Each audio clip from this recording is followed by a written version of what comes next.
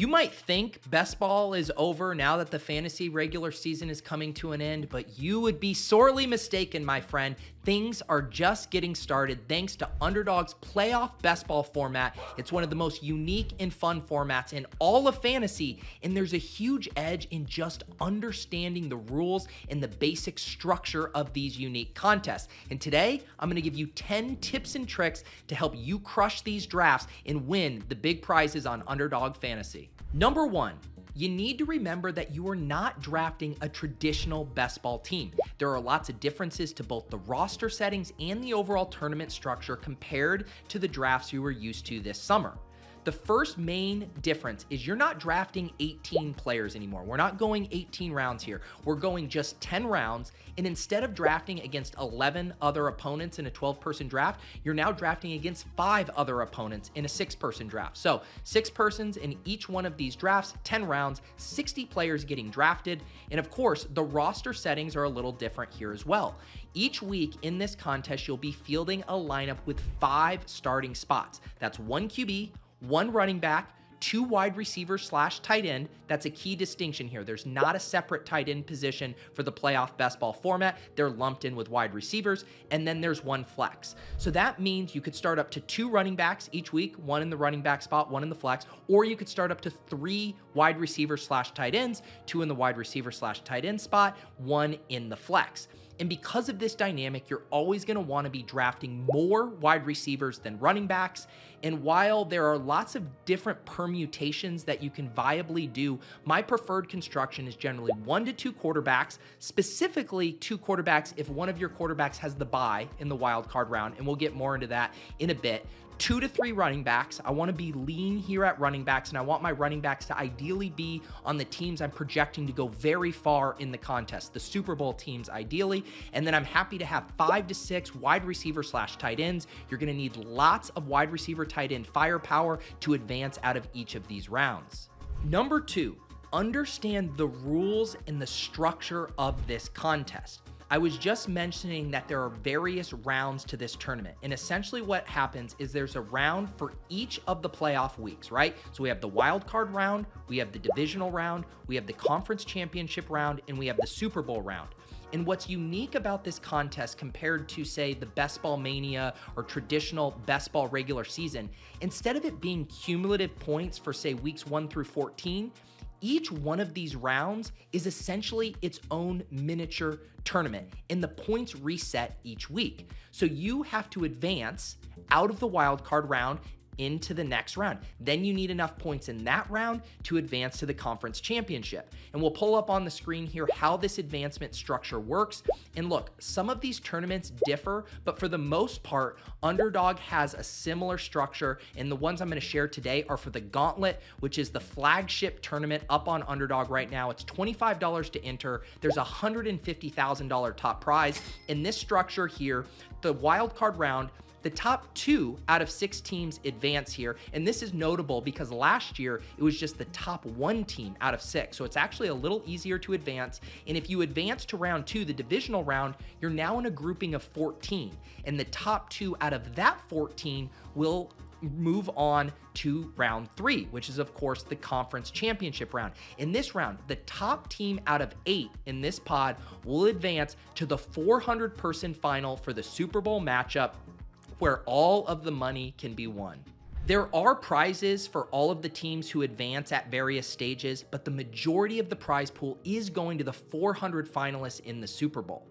Number 3, if you're playing these contests, you absolutely have to be playing for first. And if you're playing for first, you're playing for the Super Bowl matchup. That's where all of the money is going, specifically to the top 10 finishers in these contests. In the Gauntlet specifically, 1/3 of the overall prize pool goes to the top 10 finishers. So the takeaway here is you can't play scared. You can't draft multiple quarterbacks just trying to get out of round 1. No. You have to draft a team that if it gets to the Super Bowl can not only field a starting lineup, but has enough firepower to beat out 399 other teams. And we are going to talk about some ways you can do that. But the number one thing you need to remember is you can't draft scared. A lot of your opponents in this contest, they're going to play scared. They're going to want to draft extra quarterbacks. They're going to want to draft a one-off guy from another team to help them advance. But none of that matters unless you have a juggernaut that you show up to the finals with.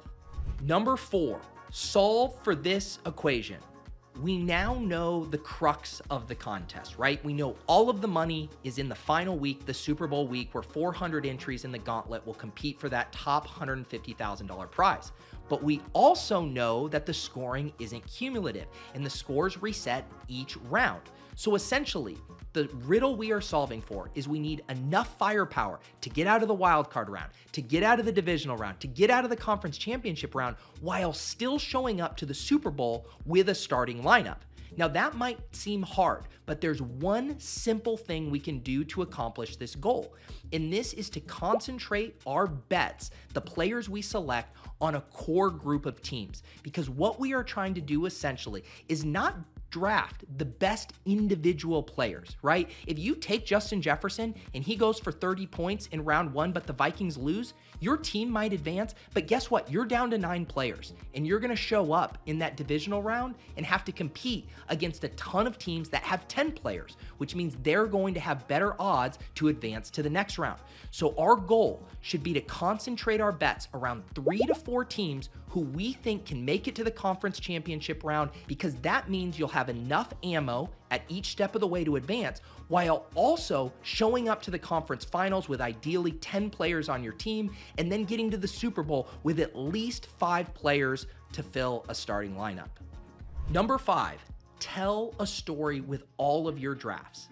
When you go into these drafts, you should basically be thinking about a certain playoff scenario once you start picking players. You don't need to predetermine it. You don't want to go into a draft and saying, I'm playing this as if the Niners face the Dolphins in the Super Bowl. No, you want to be flexible to what happens in the first couple of rounds. But after that, you want to use those players to play out a scenario. So for example, if you take Christian McCaffrey 101, and he is a great 101 pick, the Niners have the best odds to make the Super Bowl, you now want to draft the rest of your team as if the Niners are going far, at the very least to the conference championship game.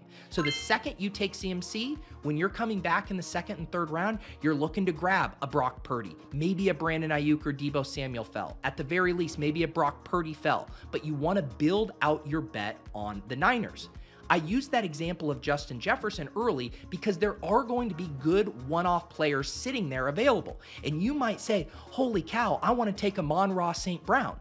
But if you've already built out a large bet on the Niners to go far, Amon-Ra doesn't factor into that.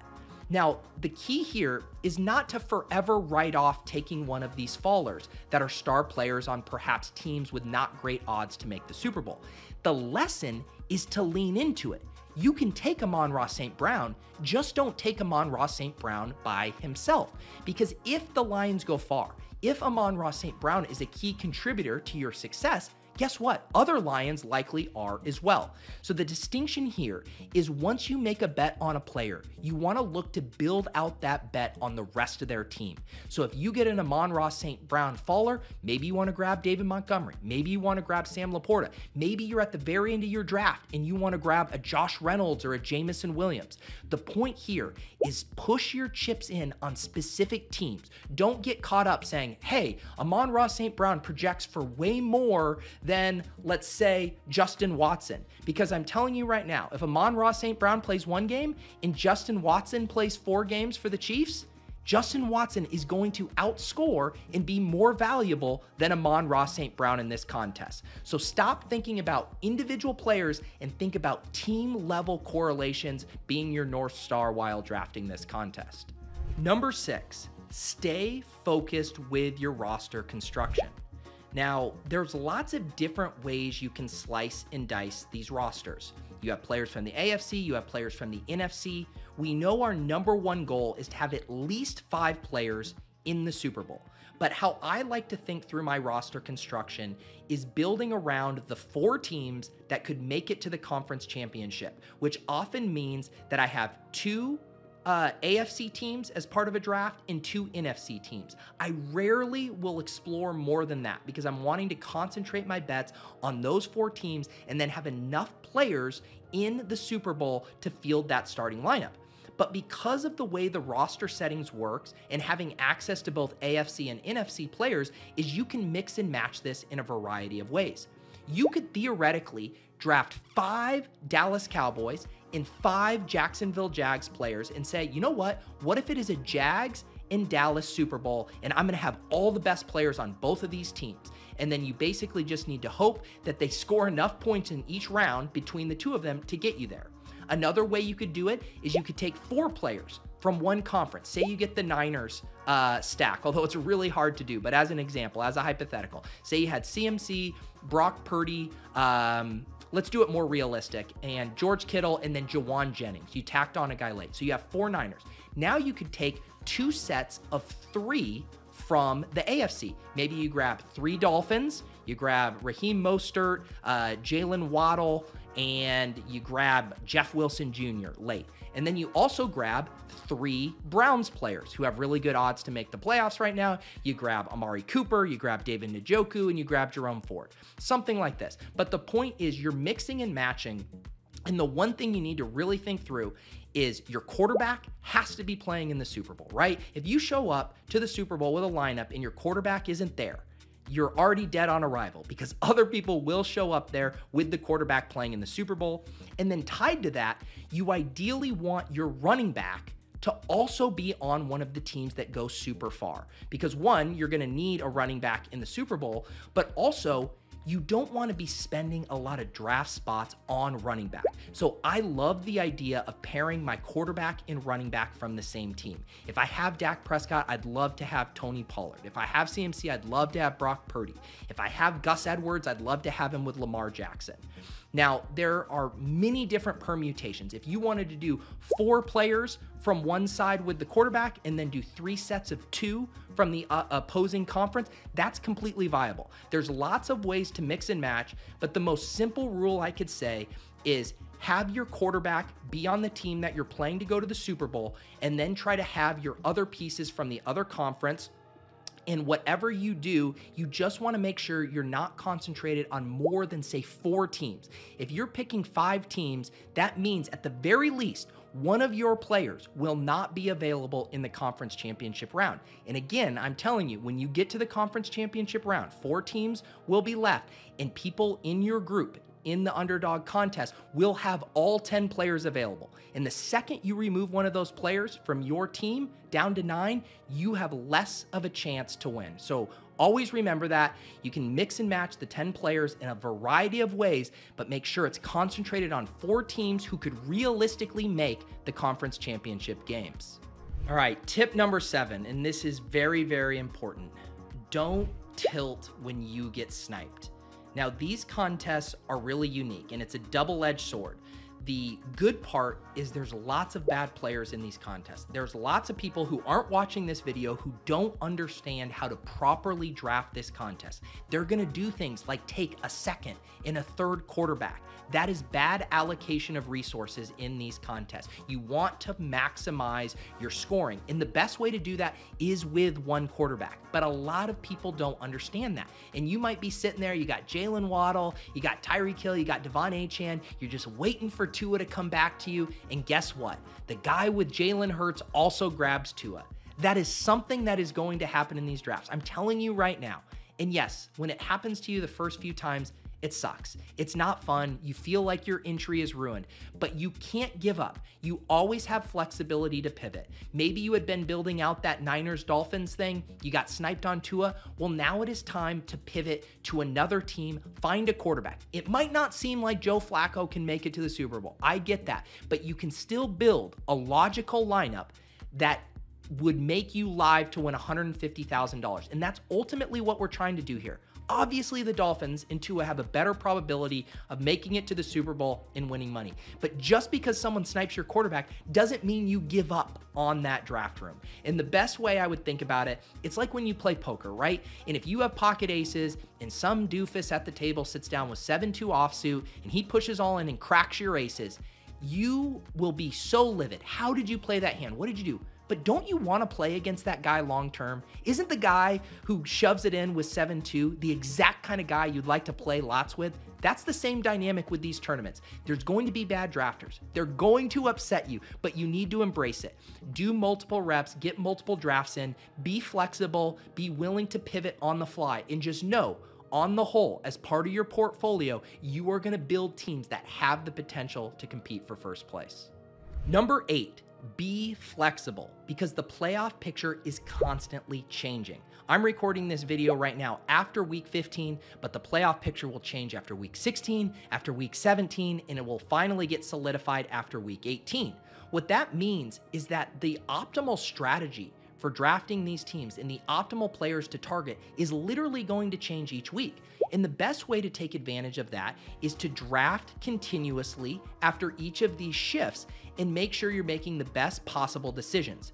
If you go all in on a single strategy, say you went all in on the Baltimore Ravens to the Super Bowl, but you were selecting a lot of Keaton Mitchell. Well, guess what? He's done for the year now. And now you need to reshift your strategy. You need to build out more Lamar Jackson teams that have Gus Edwards instead of Keaton Mitchell. And that's one of the benefits of this contest being open for so long, is that players' values are going to fluctuate. A couple weeks ago, the Bills were barely being drafted. Now that they're winning games, they're moving up the ADP board. So it really is a fun contest. Get in, do a couple each week, and take advantage of the new things that are a part of that playoff picture.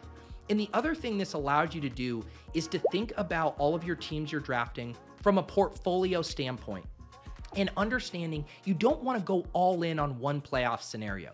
Even if I think the Niners are going to the Super Bowl, I still would not want to draft every single one of my teams as if the Niners were a final team. Because what happens if they have one bad injury, one surprise upset? Your entire portfolio is wiped out.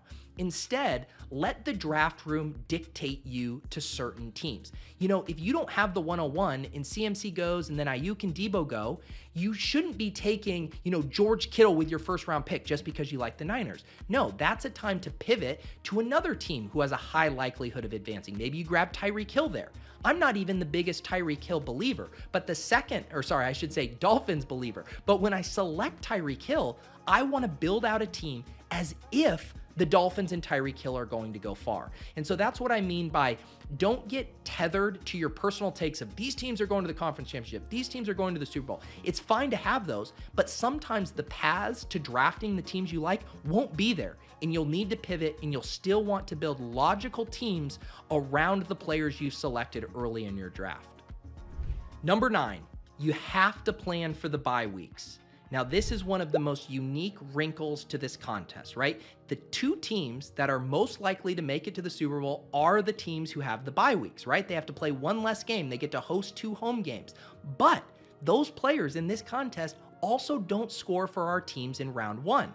So the key here is when we take players on teams who are projected to get the bye, we have to cover our bases, but we have to cover our bases in a smart way. If you take Brock Purdy in the second round, I would not just immediately grab another quarterback right after him, because what's going to happen is you're going to have less firepower at the other positions. Essentially, you're taking a 0 in one of your spots in round 2 when both of those guys are healthy, one of those valuable spots. So the ideal way to do it with the quarterback, if you're covering your bases, is to wait until much later in the draft and then get a player, ideally on the opposite side of the conference of that quarterback, who is for sure going to play in round 1 and can essentially just score you enough points to then let you start using Brock Purdy in round 2. So in the AFC, it could be a Trevor Lawrence, it could be a Joe Flacco, a quarterback on one of these teams who we know is going to be in the playoffs and who we know is going to play in round 1. And the more players you draft on a team who has the bye, the more round 1 firepower you're going to need. And this often necessitates that you need to push the chips in on a less desirable team in the AFC. You might say, oh, great, I'll just load up on the Dolphins with my Niners. Well, guess what? Other people like the Dolphins too. It's hard to get enough Dolphins to pair with the Niners and have enough firepower to advance. That's why I mentioned other secondary teams like the Jags and the Browns. So you want to think through this from two viewpoints, right? You need points to make up for the bye week players, but if you spend too much on those points, you're going to have a really weak team in round 2. Number 10, get some reps. This is true of anything in life, but specifically with playoff best ball, practice does make perfect. It can be disorienting hopping in these drafts at first. You got players valued all over. You got 5 other drafters who are doing crazy things. You're trying to build out team bets, but also trying to place that into ADP. It can be overwhelming. I get it. But the best thing you can do is hop into some of these drafts, get the lay of the land, and you'll slowly get more comfortable. And one of the nice things here is Underdog has these contests at all different price points. For this video, I was focusing mainly on the Gauntlet, which is the $25 contest with a $150,000 top prize, but they have $5 tournaments. They have some smaller tournaments where you can only put in 20 entries max instead of 150, and you can go and get some reps at a lower price point and feel really comfortable about what you're doing. And I promise you, once you dive in and start doing these, you will have so much fun that you'll want to be doing more because you start to see the playing field. You start to see the board. You start wanting to say, hey, I want to get this combo. I want to get some Dolphins with Cowboys. I don't have that yet. Oh, I want to try to get some Eagles with Chiefs. I don't have that yet. And you'll get more and more familiar, but really getting the reps is the most important thing. And even if you don't want to spend the $5 on a mitten to get a practice rep, you can go look at the ADP. You can build out teams that would make logical sense. Sketch them out. Say, if I had a first round pick here, this is who I would take. If then I went down to my second round pick based on who would be available, there's all kinds of different ways you can plot it out in practice. But with this format, it really is crucial to get some reps in, and then you'll be able to benefit from other drafters who hop in and don't have quite the lay of the land as you do. All right, guys, good luck in your playoff best ball drafts. If you want to review some of the concepts that we discussed in this video, there is a written version of this video up on the site, fantasylife.com. I'll also hopefully be doing some updated playoff best ball strategy around specific teams once the playoff odds solidify. You can keep an eye out for that. And as always, subscribe to the channel. Make sure you turn those notifications on so you don't miss any other videos. I'll see you in those playoff best ball streets.